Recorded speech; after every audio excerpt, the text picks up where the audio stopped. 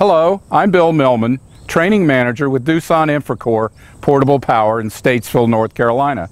Today we're going to go over the proper startup procedures of the P185 and how to hook up the air hose.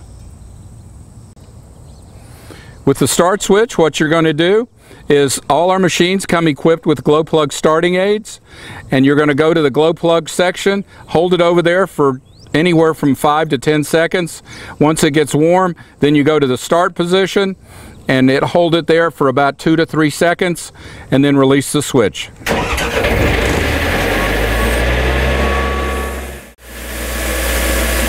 Once the machine is running, you'll see that we're only at about 60 pounds of air pressure. To energize the system, the run valve just needs to be pushed in.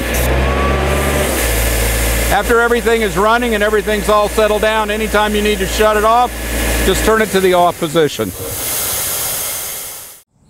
Now we're going to talk about hooking the air hose to the compressor.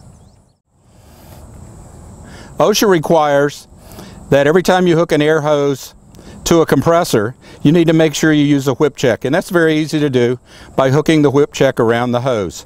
Then you push it up on the ears, turn it, come up here, take your little pin, slide it through the hose, and now you're ready to go.